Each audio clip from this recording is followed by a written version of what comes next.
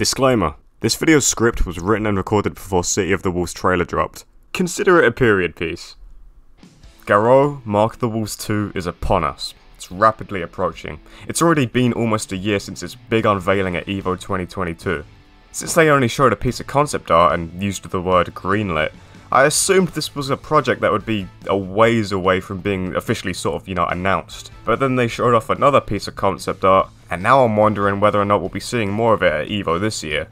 Maybe it's further along than I initially thought. In that case, I think now is the time to fully divulge my wish list and reveal my extremely high expectations and personal unrealistic dreams pertaining to this game. And while I use the word wish list, what this video really ended up snowballing and then mutating into was a complete fan wank pitch.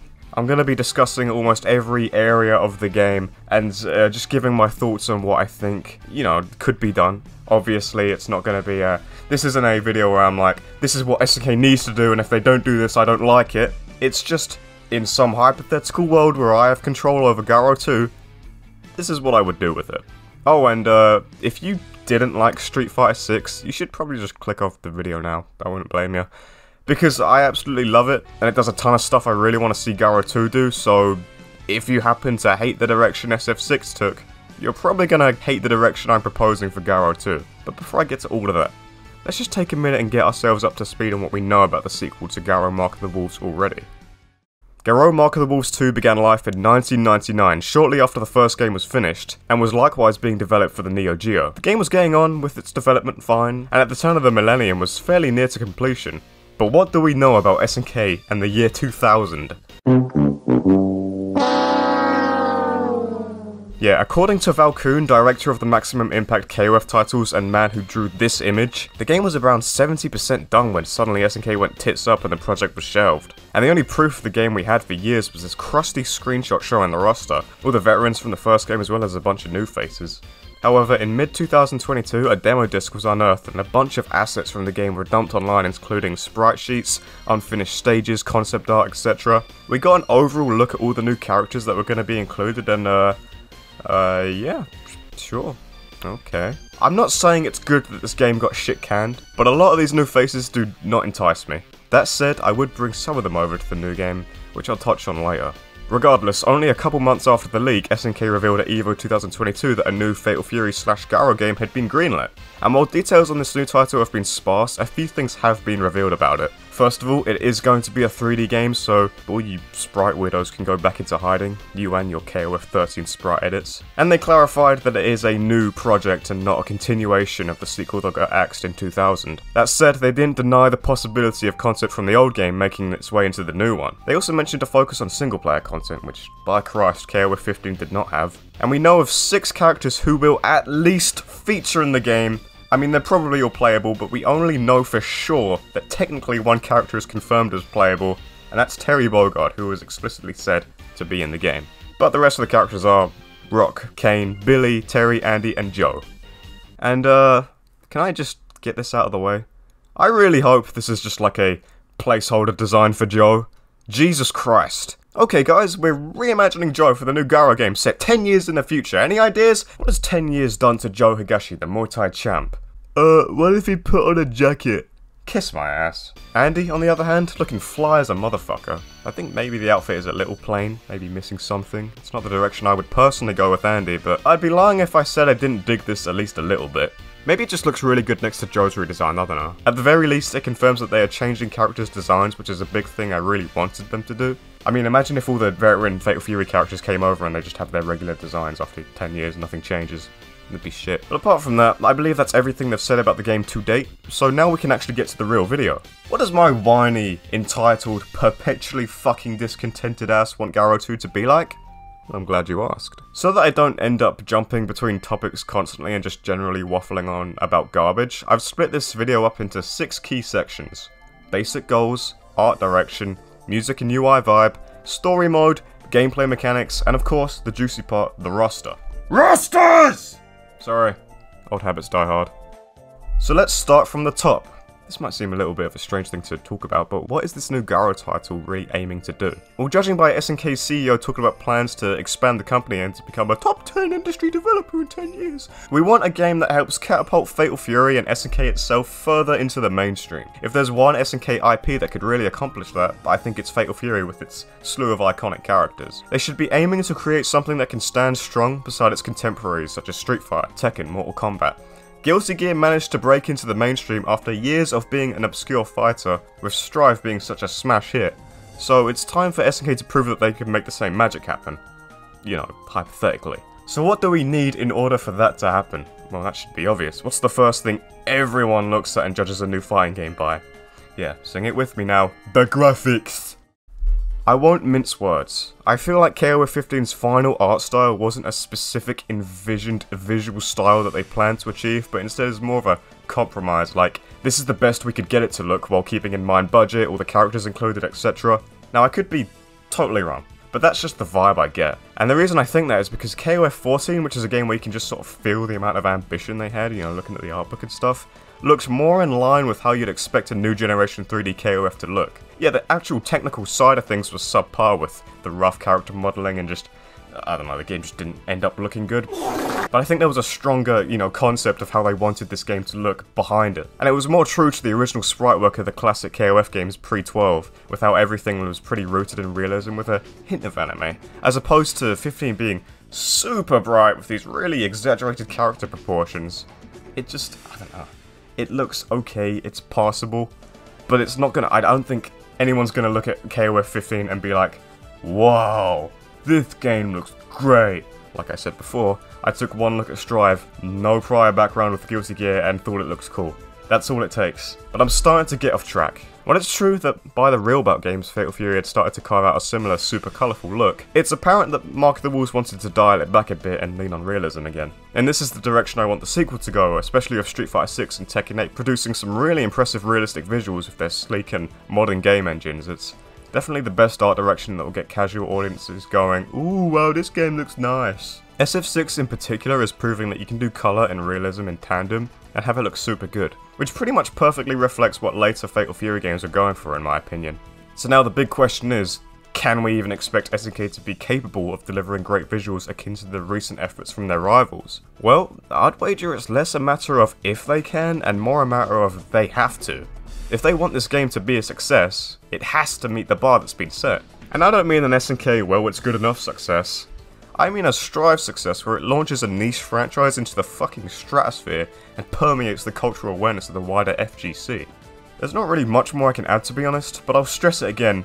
I really want this game to look good. Sometimes when I'm playing Street Fighter 6, I'll just stop and look in the matchmaking character selection screen and just gawk at the character models and think, I want to see Fatal Fury characters with this level of fidelity so bad. Now I really don't know if SNK is able to make graphics that look as good as SF6.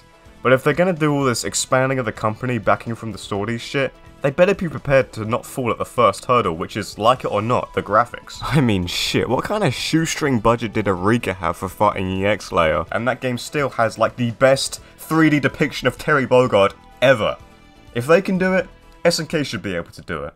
As for music, there's a couple different directions they could go. Guilty Gear Strive had vocal character themes, and I think that would be cool for Fatal Fury. I mean, they've already shown an interest in that with that song in KOF 15. Although I mostly just bring this up because sometimes as I'm listening to music in my own personal playlist, I catch myself imagining them as hypothetical character themes for Garo. I'm not gonna say what they are though, that'd be embarrassing. But to be honest, while I think vocal themes for some characters could work really well, there's others where I just can't imagine vocals really adding much or even making sense for the kind of character they are at all. Street Fighter 6 has a dynamic soundtrack, where the music changes depending on what's happening on screen, with variations in the music depending on what round it is, how much health you have, and even transition parts in between rounds. When the character themes for SF6 started coming out, I was with a lot of people and thinking, what the fuck is this garbage? But after playing the game, I have warmed up to a lot of them significantly. They take on more reserved approaches for the most part and are less traditional video game character themes and could honestly fit in like a movie fight scene or some shit. They sit in the background and complement the gameplay in a really unique way, like down to specifically highlighting character playstyles, I feel. For example, I thought absolutely nothing of Cammy's theme, Overtrip, when I first heard it in a character trailer and then again on YouTube. But after picking her up in-game, holy crap does this theme immerse me into the fight. It just perfectly reflects the extremely precise and calculated gameplay Cammy has and just ends up making me focus really hard. Now the caveat to this is that you don't really get a soundtrack that is super impressive and full of great tracks, which is something SNK specializes in. So honestly, their usual approach of just creating fucking bangers works for me. That's something that I'll never worry about SNK's ability to do. I kinda just wanted to talk about SF6's soundtrack for a bit, to be honest. But for a video like this, what I think is more important than the actual soundtrack itself is the general vibe of the game. You know, the aesthetics, the mood, that kind of thing. SF6 has the urban hip-hop shit going on, and that aesthetic bleeds through in all aspects of the game, in the menus, the pre-fight cutscenes, the art direction, hell, even the gameplay mechanics. It is everywhere, and the game has an extremely strong identity because of it. And honestly, that identity would work really well for Fatal Fury as well, since the germ of both franchises are so similar. But at the risk of being accused of just copying Street Fighter, I'd suggest going for something a little different. And you know, I think the answer is right in front of us if we just think about it for a second. Garou 2, assuming it takes place within a similar time frame of the original, which, why wouldn't it, is set in the mid-2000s. 2006 to be precise. And we've got a cast of a bunch of young people, with a protagonist who is kind of an edgy little insecure emo. So what were young people into during the mid-2000s?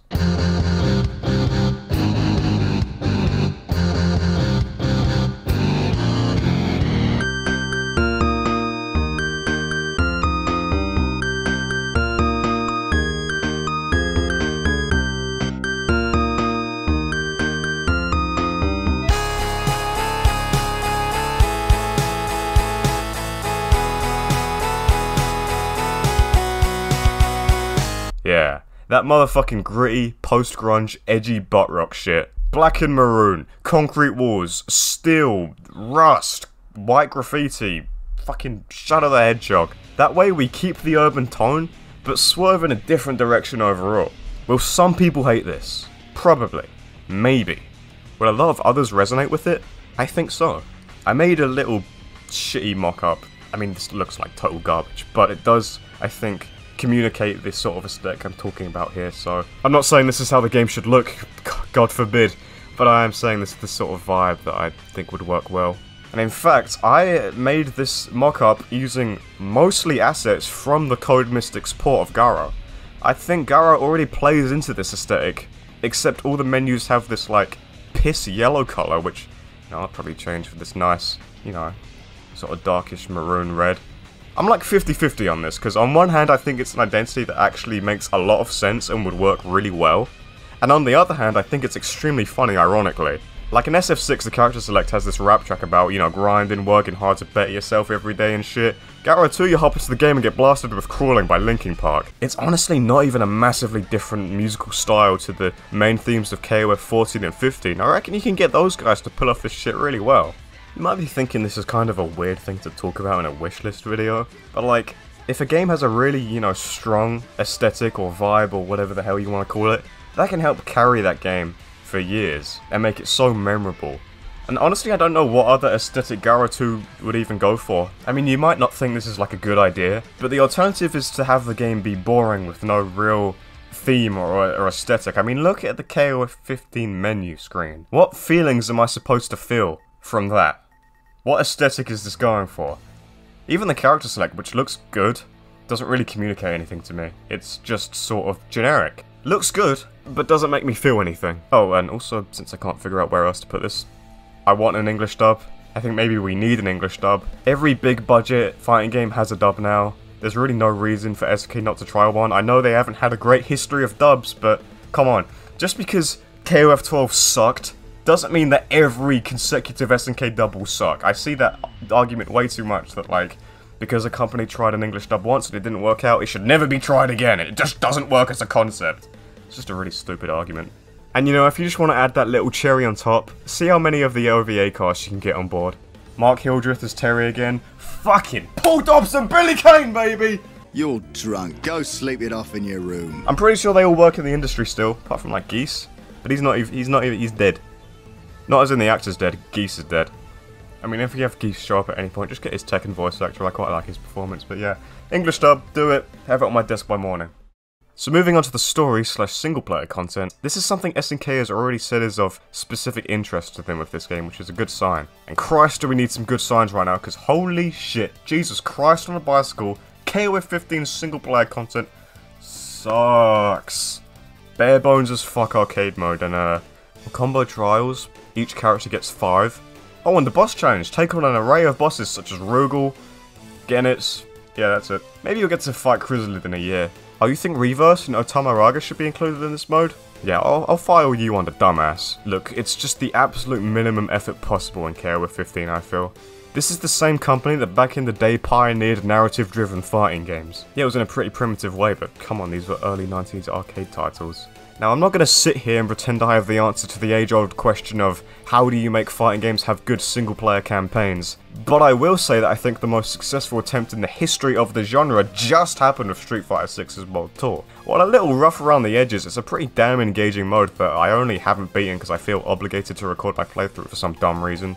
It certainly seems like the normie response to it has been super positive, so I mean shit, just copy their homework. It'd be worth it for a complete 3D recreation of Southtown alone. I don't know precisely what the actual story of Gara 2 would be. If you remember from the first game, Kane had Southtown declared as a city-state or independent or whatever. And he also told Rock that his mother was alive, leading him to begrudgingly join his side. So the pieces are in place for a pretty cool story to take place, I think.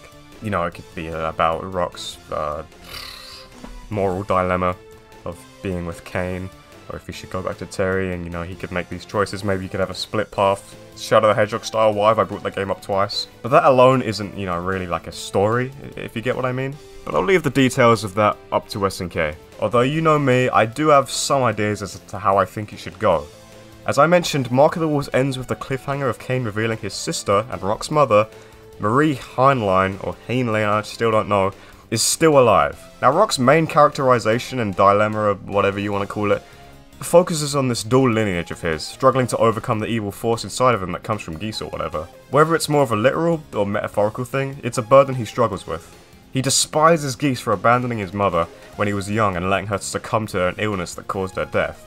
Now I've always found this odd, since Geese went through the very same thing when he was a child, where his mother was left to die by his father, Rudolf Krauser, and he was disowned by him. So why would he repeat the behaviour of his father? What I'm proposing is that Rock's evil, boiling blood does not come from Geese, but instead his mother, Marie. After all, Kane has similar powers and has all these sinister intentions, so I think the big revelation in the story could be that Geese staged Marie's death in order to protect Rock from her. He may have done it in a completely shitty way that fucked up Rock regardless, but it does add some humanity to a character who is usually solely depicted as a cold, ruthless bastard. And it completely flips Rock's perspective of his father on its head and helps him overcome the hatred he's been wrestling with. And then maybe Marie is evil and Rock faces her and he fights with his powers inherited from Geese or whatever, be this big dramatic thing. Maybe Terry comes in to help, and Andy and Joe, and they'll fuck up Marie and Kane. Fuck yeah! Tell me that's not a good fucking ending! I don't know. I just think it'd be a neat way to tie up the groundwork Mark of the Wolves 1 laid. They'll probably do nothing like this though. I bet they'll kill off Terry for no reason or some shit. Oh, and also have Terry and Rock fight at some point, obviously. Shit for the trailers, innit? Moving on to the actual gameplay aspect of the story mode, what I personally think would be cool is to have like a story mode that features multiple campaigns. Maybe in one you take control of Team Fatal Fury reuniting, maybe gathering information about Kane, trying to put a stop to his exploits against the city, something along those lines.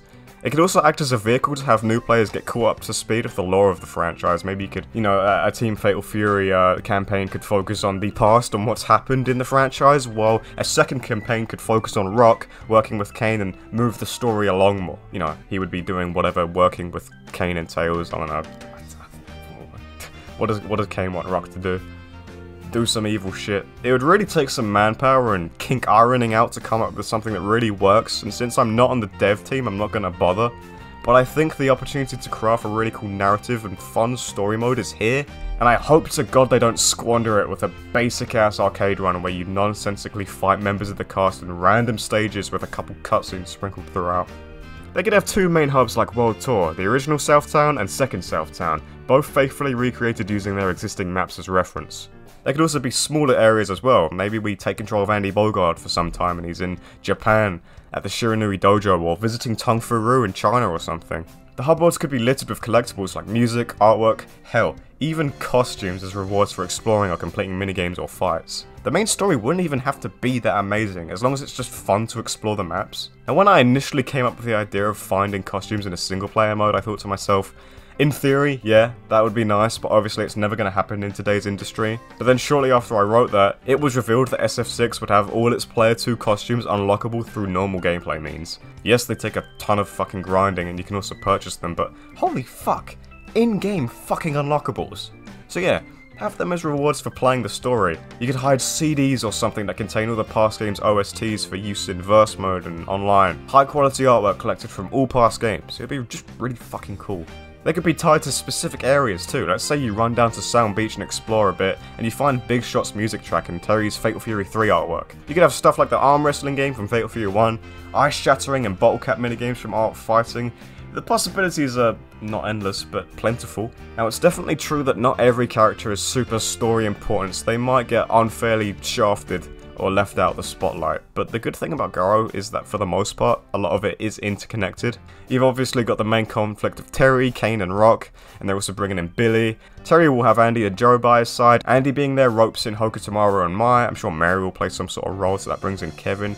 The Hotaru and Gato plot is connected to Kane. It all sort of wraps itself up in a nice little bow. For the less important characters like Marco and BGNA, you could still probably squeeze them in somewhere.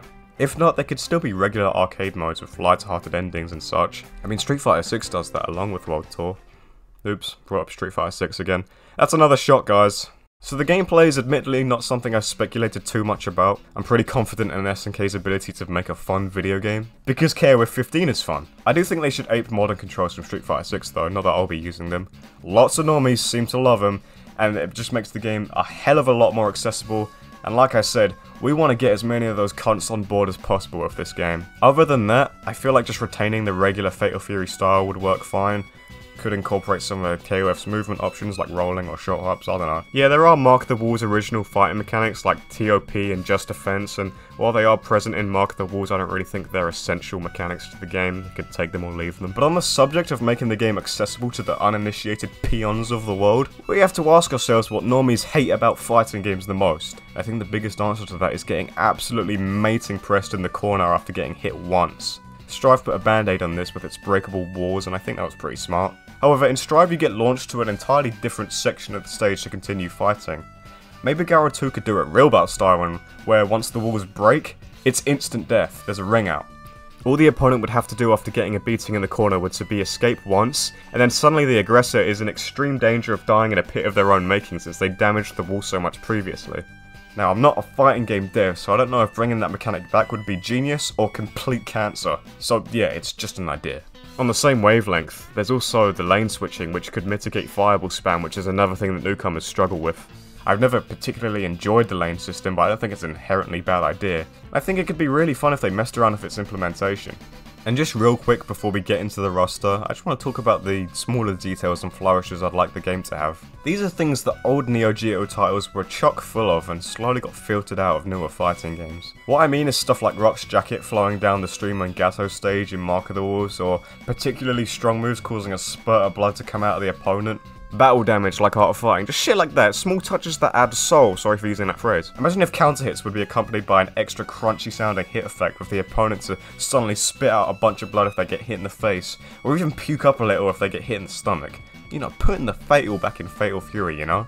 Just any scenario or part of the game where there's an opportunity to add like a small little personal touch, they should just do it because it just really makes the game stand out and feel like it was, you know, crafted with passion and not just, you know, thoughtlessly shit out by a corporate think tank. I'm biting my tongue trying not to mention Street Fighter 6 again. But come on, that game is full of that shit. And now it's time for the fun part, the roster. Who do I want in Garo 2? Or at the very least, who do I think is going to show up? So what I'm going to do for this section of the video is go through each character and talk a little bit about them, explain my reasoning for putting them on the roster, what I think they should do in the narrative, or what I think they bring to the game, you know, that kind of thing. And for a lot of characters, specifically Fatal Fury veterans and new additions, I have a lot of custom art and art edits redesigning them with the time skip between old games and Mark of the Wolves era in mind. Obviously, I'll have more to say about some characters than others, especially with a lot of Mark of the Wolves veterans, but I'll try to give as many thoughts as I can per character. I've created this roster template with 20 slots, which is the highest number of characters I'm willing to include, considering all the other goals I've outlined in this video. And this isn't even counting a possible Marie Heinlein boss character. But anyway, let's actually get to the list. First of all, we have Rock Howard. This may come as a shock, but I believe that Rock Howard should be included in Garo 2. But in all seriousness, I've already talked about Rock a ton already, so there's not really much for me to say here. But I'll reiterate some of the stuff I did talk about. I'd like for the story to focus on his moral dilemma of working with Kane just to get information on his mother, that kind of thing. Moveset wise, something along the same lines as his KOF 15 moveset would do just fine. Maybe a new move or two would definitely be nice to see. As for his design, it wouldn't change a thing. Don't fix what isn't broken. Next up, Kanar Heinlein. This is a character we really didn't know much about in the first game despite him being the big bad overall, so hopefully we get a deep dive on his history and motives as a villain and of course a follow-up on his implication that his sister is still alive. Other than that, well, it looks like they changed his hairstyle based on the original Evo teaser, so that's cool. Next we have Billy Kane. So man, do I have some shit to say about Billy. He's probably the single character I am most intrigued to see depicted in the Mark of the Wolves time frame. I want to know how Geese's death affected him mentally and how his alliance might have been challenged since. I can imagine him being introspective, not really sure if he's a good guy or a bad guy anymore. I want to know his thoughts on Kane, Rock, Terry and Joe after all these years have passed. As you can see, this is the first character I've drawn original art for and redesigned.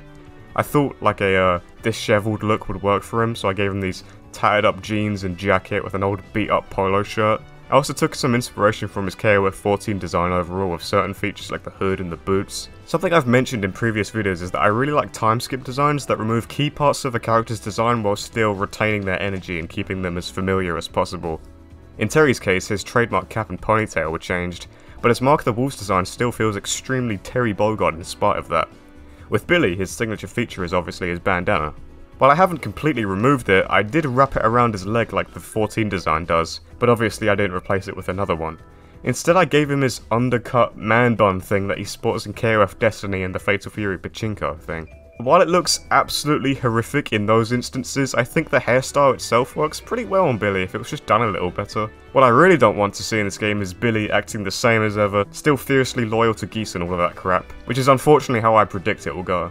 Next is Terry Bogard. I didn't change anything about his design because, well, why would you try and tweak perfection? But I drew him anyway because I'm not going to skimp out on an opportunity to draw Terry Bogard. I did give him his bangs back though, which newer iterations of the Mark of the Wolves design have unfortunately stripped from him. Anyway, I can see Terry being the secondary protagonist of Garo 2. And like I said, I'd like part of the story campaign to be the player controlling him, exploring Southtown, picking up info on Kane and stuff.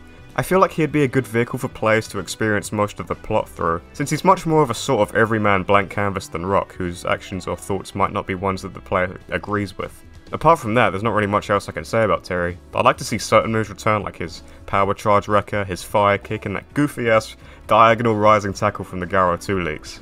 Next is Andy Bogard. This is a character me and SNK will never agree in terms of what to do with him. Although I do like his current Garo 2 costume, I decided to design my own look for him. It's inspired by a couple different things. EX Andy from Real Art Special, his design from KOF 2002, that badass ult for Andy in KOF 13. Man, that thing looks sick. I couldn't decide if I should have his hair down or tied up like in Fatal Fury 3. I went with the latter for this drawing, but either would be fine. I gave him this cool little scarf as well, which I used to try and keep the fire motif of his outfit alive. Although I also added a flame pattern on his pants anyway, because the design ended up looking a little plain without it. Overall, I'm really happy with it. I think he looks cool. I really hope they take inspiration from the Real Bout series and his KOF 2002 iteration for his moveset and give him some sauce, because Andy's been pretty dry in his recent appearances. Hashtag make Andy Bogard cool again. As for his involvement in the story, I imagine he'd be in Japan with Mai and Hokutomaru until something happens that makes him return to Southtown once more. In my ultimate fan wank wishes, I would have the game end with a cliffhanger where Kane reveals the truth about his heritage to him, and that he is the first son of Geese Howard, setting Andy up as the villain for the next game in the series. But I understand that the chances of that happening are slim to none. Still, I don't know where else this franchise goes story-wise after Rock's arc is all wrapped up. Next up is Joe Higashi. Joe wouldn't really have much to do in the story. He'd be hanging around with the Bogard bros as usual, aiding them in their quests. So let's move right on to the design. I mentioned that I didn't like Joe's Garo 2 look at all earlier. it just looks incredibly basic and plain. So here's my take on Joe 10 years later. I took a lot of inspiration from various Falcon artworks of Joe, with the lack of the headband, the super long and crazy hair, and the facial hair, and all the necklaces and jewelry he has around him and stuff. I also gave him his awesome cape from KOF 2002, his shorts from KOF 14 because I really like how those look. His shorts from 15 would also look great, or maybe an entirely new design for them. Anything is better than just the same old plain orange shorts. I think this design that I've made for him really communicates him being like a chilled out Muay Thai champ with all the money and fame in the world. The actual Gara 2 Joe just looks like he's nipping down to the convenience store real quick. Next is Mai Shiranui. When you're bringing back Fatal Fury veterans, the most obvious choice is Mai. There's no shot in hell she wasn't coming back for Gara 2, and I'm not sure what her relevance in the story would be, but I do know exactly how I'd want her to look. More hardcore fans will recognise that I've given her the Another Mai Maximum Impact ult costume as her default look for Gara 2. That's because I think it looks like a perfect time skip design for Mai, even though that's not what it was intended to be. The colours are awesome, I like the maple leaf motif. The bells are cool, the hair is cool. It's just a way fucking cooler outfit compared to our default. Even if they didn't use this design straight up in Gara 2, it would be great to see them at least take notes from it, because I think it just sort of looks like a more mature Mai Shiranui in general. I don't know, I just get that vibe from it. Next up is Blue Mary, another super obvious choice for a returning Fatal Fury character. I want to see the main Fatal Fury 5 all meet up again 10 years later. That being said, I didn't have many ideas for an original Mary redesign. Mary actually has the rare distinction of being a Fatal Fury veteran that we've already seen in the Mark of the Wolves time period with their appearance in Mary's The Stray Wolves. So while I did want to think of something original, I ultimately ended up just going for a design in that because it admittedly is very good already. The only addition I did make was give her the KOF 14 boho cinch belt with a whip thing. Whatever it is, it looks absolutely badass, so definitely keep it. I messed around with her colours a bit as well and ended up with this, which looks a bit closer to her real belt design. I've always preferred how she looks in the later real belt titles, so I don't know, I kind of prefer this colour scheme. Fatal Fury in general doesn't have a ton of characters where green and blue are prominent parts of their palettes, so the more the better. I don't know, maybe you don't agree, maybe you prefer the Memories of Stray Wolves colour scheme. Either is fine, it's a good design regardless. But that's going to cover all the Fatal Fury veterans on this roster. Now we're going to move on to the returning Mark of the Wolves fighters. First up is Kim Jae-hoon. The Kim twins feel like no-brainers to include, and well, I'm really drawing a blank here. It will probably be the same story for a lot of other Mark of the Wolves characters. They should just come back because why not? Here's Dong Hwan. I do think these two would benefit from redesigns to make their different personalities more apparent, but I honestly couldn't think of anything, and I've already drawn enough shit for this video as is. Moving on to the next character, we have my personal favourite Mark of the Wolves newcomer excluding Rock, Hoku Tomorrow. You know, I see a lot of people shit on this little fella. Fuck you if you don't rock with Hoku Tomorrow. You're banned from watching this video. Anyway, if I may break continuity here for a second to talk about the City of the Wolves trailer, it seems to indicate that Hoku Tomorrow's balls may have dropped, so he could potentially be a bit older in this game. Which is fine. I mean, I like him being a cheeky little monkey, but at least time is actually passing in one fucking SNK franchise. Also, something I didn't really mean to implement but kinda happened anyway is that every user of the Shiranui style has a red scarf or cape thingy, which is a neat indicator of how they fight. Next up we have Marco Rodriguez, another one of my personal favourites from the Mark of the Wolves lot. I wouldn't touch his moveset because he's already super badass, but I would maybe tweak his design. Perhaps add some additional detailing to his gi since the plain white is a little, well, plain. Could add some kanji like Ryo and Yuri have in KOF 14 or some kind of decorative pattern just to make him stand out a little bit more, you know? Moving on we have Gene Byrne or B Gene. And I mean, come on, probably the biggest no-brainer to return out of all the Mark the Wolves newcomers. Hugely popular character. In fact, quite a while ago I asked Twitter to pick one Mark the Wolves characters to not return for the sequel, and from 138 responses, not a single person said B Gene. Yes, some people even said Rock and Terry. Good luck. Anyway, I have nothing of substance to say about Gene. I like her, but I just have no thoughts about her. Just make sure she's not top fucking one character in this game, okay? Next is T-Zog. Every game needs a grappler, and they don't come better than a big bird man. Considering the King of Dinosaurs shtick in KOF, I wonder if they'll switch up the animal he's playing as again. But personally, I'd prefer if they just keep the griffin mask because it looks so cool. Hey, doesn't it kinda sound like T-Zog is shouting, "Do cool!" when he does that one move? Next up, Hotaru Futaba. All I really wonder is if they're gonna retain her big Gasm super. Man, it is really hard to think of stuff to say about the Mark of the Wolves returnees. Along the same line as Hotaru, we have Gato. Both Hotaru and Gato are super popular, so no question in having them come back. But uniquely compared to some of the other Mark the Wolves newcomers, they actually have a relevant storyline that needs to be finished. Well, apart from a certain other two. But this actually wraps up all the Mark of the Wolves newcomers. Yeah, I didn't bring back Kevin or Freeman. In that same poll I mentioned, once I'd tallied up all the responses, Kevin and Freeman were the most popular cuts. And considering I want to add some new characters while keeping the roster size reasonable, I just couldn't justify them. Anyway, from here we're going to move on to new characters, which should be more interesting to talk about. First up is Quan Conta, who you'll probably recognise as one of the characters that was originally going to appear in Garo 2 before it got cancelled. So why did I pick her to revive? Well, I kinda just like her design in general. Also, Fatal Fury as a franchise is a gigantic sausage party, so that's something I think needs some balancing out. Also, with Rock and Hoku Tomorrow, we have disciples of Terry and Andy respectively, so Quan rounds out that trilogy. Oh yeah, she's Joe's disciple. Almost forgot to mention that. Although the most interesting thing about her is that she's actually already possibly canon in King of Fighters. You never see her at all, but she's mentioned twice in Team Fatal Fury's KOF 12 team story, as well as Joe's wing quote against Cooler in KOF 13. So she's the one part of the cancelled Garo 2 that actually survived in some way, so I see no reason not to introduce her properly in this game. Next up is the only fully original newcomer I created. And, well, it's still not a massively original concept or anything, but we have the daughter of Stroheim. Yep, that's Wolfgang Krause's kid. Haven't actually come up with a name for her though. What's a super regal and evil sounding German girl's name? Anneliese? Some shit like that? If you're uninitiated, you might be wondering why I didn't just include Krause. That's because Krause is dead. I thought this was common knowledge, but it was a huge source of debate among the SNK fandom on Twitter recently. There's arguments for both sides, I guess, but I think the evidence for him being dead is overwhelming.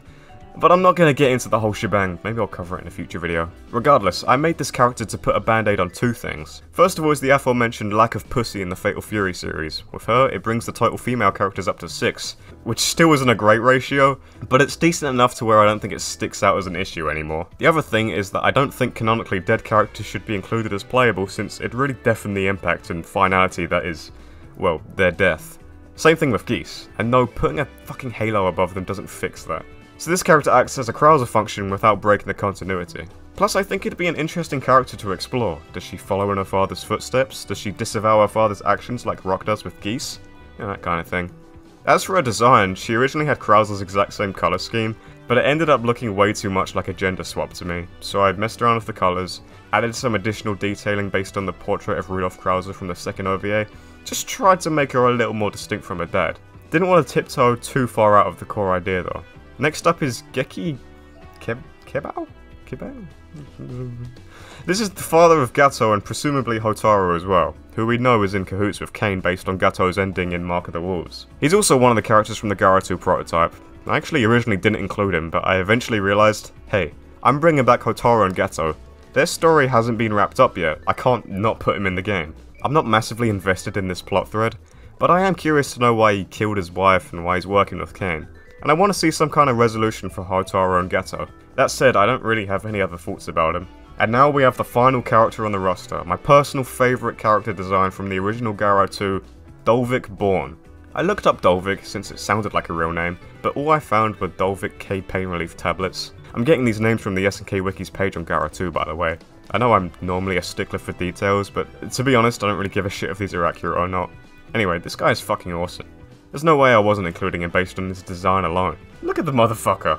Don't know what he would do in the story, what his role would be, don't really care. He just looks awesome. It also means there'd be 2 black characters on the roster, and you know, that kind of diversity never hurts. If I had to hazard a guess, he'd be either working with Kane as some sort of Mr. Big type enforcer, or be head of a rival gang instead. If hypothetically I could only bring one character over from the prototype, it'd be Dolvik, no question. So yeah, that's the roster totaling at 20 characters, and to be honest, I think that could possibly be pushing it. I'm certainly not comfortable going any higher than that. Also, just as part of making this silly little mock-up character select screen, I shut out these 2 kinda crappy Rock and Terry renders in Blender that I then painted over, and as a joke intended to not be taken seriously, I did the whole blurry picture leak thing, and put them up on Twitter with some very obvious joke captions. So of course they started spreading all over, and people took them seriously. Some people even thought they were real under the tweet that was captioned "ZOMG Gary's Mod 2 leaked." A lot of people responded to them really well and hoped that they were real, or at least hoped that that's how the real Gara 2 would look. So that was nice, thank you if you were one of them.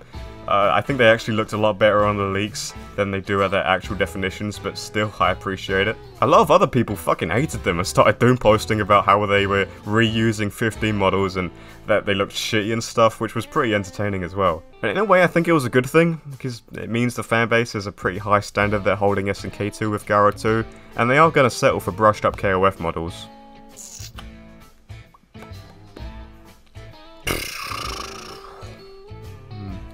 Anyway, yeah, they're fake and I just made them for this video. And that's the complete roster. However, you guys know me. I wouldn't stop there. After all, we're all so cucked by the state of this fucking industry that whenever we speculate on upcoming video game rosters, or fighting game rosters, we automatically include DLC in that discussion because it's just a given at this point. So let's be conservative and give ourselves 3 seasons of DLC, each with 4 characters. Well, except for the last one, which will have 5, but you'll see why. That's more or less what Samsho 2019 and KOF 15 have gotten. So let's jump into it with the first DLC character, Duck King. Additional DLC characters for this game give us an opportunity to bring back some more obscure, but still beloved characters from Fatal Fury. So why not start with one of the most hideously underrated characters in SNK's catalogue? Duck has been out of the game for so long, his comeback is long overdue. Now like Blue Mary, there already exists a Garo era design for Duck King in Memories of Stray Wolves, but I'm not really that big of a fan of it, to be honest. I think it works for a more casual outfit, but as one he fights in, I'm not so sure. So I came up with this one which is pretty randomly inspired by Bomb Funk MC's freestyler music video. In fact, the jacket he's wearing is near identical to the one the kid in the video is wearing. From there I decided to go with a Y2K aesthetic, which I think is a cool evolution of his classic 80s hip-hop outfit. Gave him sunglasses similar to the ones all those German dudes wear, you've seen Europop. Also those weird headphones that were pretty popular in the early 2000s.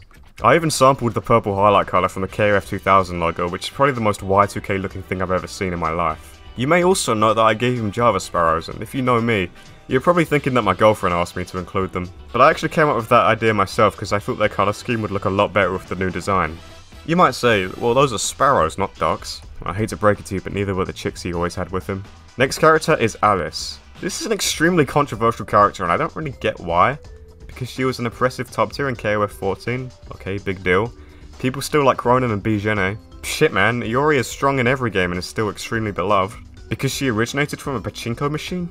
What do you have, PTSD from the SNK pachinko era? She's basically Terry Bogard's Sakura, and she literally topped an official Street Fighter popularity poll. Anyway, the pachinko game Alice stars in is actually set in the Mark the Wolves era, so if there's any game I would expect Alice to show up in, it's Garo 2.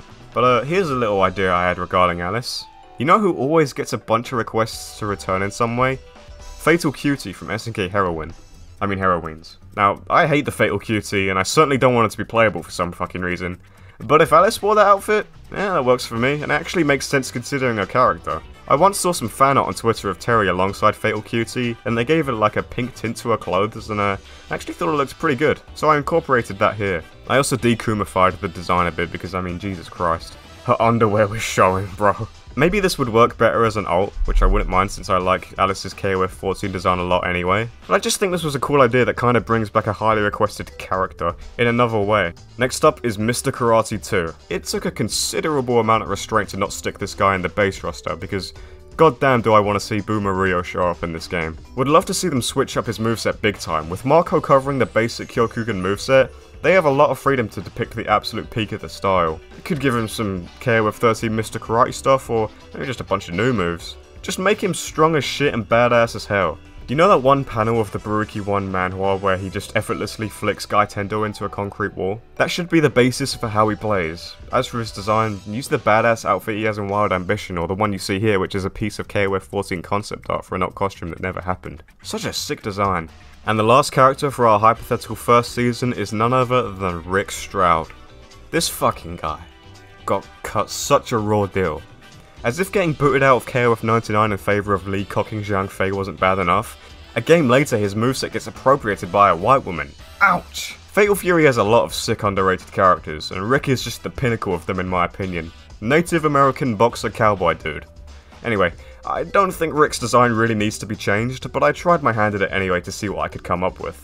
I tried to reinforce the whole cowboy thing he's got going on with the boots and the cutlass jeans, which I think look pretty awesome. The vest and shirt didn't turn out looking as cool as I imagined, but whatever, I still think they're okay. Rick is one of the few characters where I honestly wouldn't mind if he showed up in Garou 2 looking identical to how he did in Real Bout 2. I mean, this is a character who truly didn't get much of a chance to shine to begin with. So that does it for the first season. Moving on to the next one, we open with another Art of Fighting veteran, King. Out of the whole AOF cast, I think after Rio, I'd be most intrigued to see how King is getting on. Is she still bartending? Still fighting? Hitched with Rio? Did they have sex and produce an offspring? Many questions that deserve answers. For her, I just edited her KOF 14 concept art and made an outfit heavily based on yet another unused DLC costume from that game, although I did alter it a bit. I think it's a pretty fitting design for an older King, you know, the black really works with her. But I'd also be down to see her embrace her masculine roots again and bring back the jacket and all that shit. As long as she looked super prim and proper and classy, I'm super down for her to show up in this game. Plus, King is my KOF mid, so always helps. Moving on, we have Bob Wilson. Bob's always been a personal favourite of mine, and I've been gunning for his return for years. Just a really fun character all around. Plus he's, what, the second Caparista in fighting game history? That's a cool claim to fame. When I started thinking about redesigning Bob, I know I wanted something classy like how we often see him in KOF games as Pale Pale Cafe's secondary manager. I was also just struck with some random inspiration and based him on how Andre 3000 looked in the music video to Hey Ya. I seem to get a lot of inspiration from music, it's weird. I originally didn't plan on changing his hair, but as I was drawing him I thought, why not try and think of something? And I started scrolling through a bunch of dreadlock hairstyles and just sort of eyeballed them while scribbling out the shape of his hair, which I then tried to make sense of by detailing it. I actually ended up liking how it came out quite a bit, but I did think it might have been too strong a deviation from his original design, so I made an art with his classic hair just for good measure. Honestly, I like both. Next up is Kevin Ryan, or Ryan, whatever they want to call him. Rejoice, Kevin fans! I don't know if either of you are watching this video, or exist. The only thing I'm really interested in with Kevin is revealing what his relation to Blue Mary actually is. Are they cousins? Brother and sister? Is he her fucking dad? It'd be fun to see some interaction between the two. There's also his whole storyline with Freeman, but whoops, he's not in the game yet, so sorry about that. Well, my train of thought was already stopped. On to the next character. To cap off our second season, we have Ryuji Yamazaki. Yeah, this dude was pretty much a given. Admittedly, I didn't have much of an idea of what an older Yamazaki would look like, but I remembered seeing some KOF 14 concept art where he had no shirt on, and you could see his Yakuza tattoos. So I thought it'd be cool if he actually showed them in-game, because, you know, the fact that he's a Yakuza isn't really an aspect of the character we get reminded of all that often. Especially not in KOF, since there's more of a spotlight on the fact that he's part of the Hakushu. In fact, I don't even know if Yamazaki is Yakuza in KOF. Anyway, from there I just gave him his sick fur coat, and yeah, that'll do. And yes, I know you're not supposed to show your fucking Yakuza tats, but come on, this is Ryuji goddamn Yamazaki, you think he gives a shit? Also, give this man his knife back. He misses it. So with that, we wrap up the second season of DLC and move on to the third and final season, which, like I mentioned earlier, will have 5 characters, and you'll see why with the first character, Jin Chonrei. The Jins were only teenagers in the original games, so I'd be interested to see how they've grown up and differentiated themselves over time. As you may know, after Fatal Fury 3, the Jins went to train under 2 different masters. Chonrei went with Tung, and Chonshu went with Kim. So while their movesets would have a lot of similarities, they'd be very distinct as well. Chonrei could retain aspects of his original moveset, but could also act as a tongue function as well. I didn't have a massively clear vision of his design, but I think what I came up with is pretty cool, with the blue Kung Fu pants with the Chinese pattern on them. I also based his hair on Super Saiyan 3 Goku because, I don't know, I just had the idea randomly and wanted to draw it. The boots are admittedly a little out of place, but give me a break, the creative juices were starting to run dry at this point. So next is obviously Jin Chonshu. Here is my pitch for turning this Fatal Fury D-lister into a social media sensation. It's a 2-hit combo. First, you give him K-pop inspired clothes. This isn't even far-fetched considering they trained under Kim, and therefore would probably spend a lot of time or even live in South Korea. So you get those weirdo stan people on board. Then second, you pull a Bridget on Chonshu and turn him into a girl. Congratulations, Chonshu is now permanently trending and is a massively popular character. You're welcome, SNK, you're welcome. In all seriousness, I thought the K-pop angle would be cool even though I know fuck all about the genre, so I surfed Google Images until I found some stuff I could finagle into a Chonshu outfit. Oh, and they would incorporate some Taekwondo into their moveset from their training under Kim. Despite the fact that I didn't have very clear visions for time-skip designs of the Jin twins, I ended up being pretty happy with how they turned out. Moving on, we have the final Mark of the Wolves veteran that is still not on this roster, Freeman. I mean, apart from Grant, but be honest, did you even remember him until I just now mentioned him? I don't specifically dislike Freeman at all, but he is pretty out of left field in Mark of the Wolves and always felt a little out of place to me. That said, I do think he deserves to come back, he just wasn't a massive priority for me. Hey, now we can finish the Kevin Freeman story now that all the pieces have been finally put into the game. Yeah, it doesn't exactly work out great this way, but I don't think that many people are going to cry foul if that storyline gets left hanging compared to the other ones. Next up, as our semi-final character, is the big fat cunt Raiden. Anyone who has seen my Fatal Fury character ranking video is aware of my embarrassing affinity for this character, and honestly I don't know why I've placed him so far along in the DLC cycle. Raiden occupies an interesting position in the world of fighting games because, as far as I know of, he's the only hill wrestler that comes to mind. I mean, at least in more mainstream fighters, I can't think of anyone else. Is Hugo a hill? I don't even fucking know. King of Dinosaurs doesn't count, he can't stop playing the hero. So obviously, this game already has a face wrestler in T-Zog. So I figured for Raiden, his redesign could riff off of that. I wanted to give Raiden an animal motif, specifically the natural predator to T-Zog's one. Unfortunately, T-Zog's mask is based on the griffin, which is a mythical creature that's basically a mix of a lion and an eagle. Even still, eagles don't even have predators, they are top of the food chain. So my fuck it adjustment was to just think to myself, hey, don't snakes fuck around with birds sometimes? And thus this design was shut out of my head.